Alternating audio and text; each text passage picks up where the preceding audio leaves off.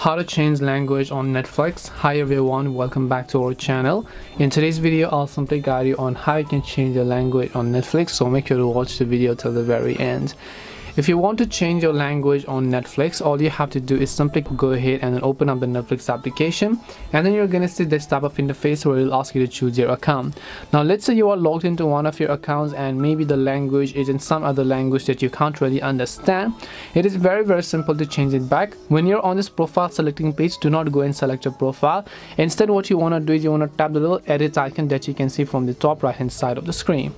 Once you tap the edit icon from the top right hand side of the screen, what you can do is you're going to see this type of interface where you need to select the profile for which you want to change the language. Once it's selected, at the very top you can say display language, and at the second or third you'll find audio and subtitle language. So whether you want to change the display language or maybe the video language by default from movies, you can just select display language if you're talking about the interface. Once you tap on display language, currently it is set to English, and you can set it to any of the other languages if you'd like. Once you've done that, just come back and the changes will be automatically saved. Next time whenever you log into that specific option or that specific profile, you'll be able to see the format in the new language.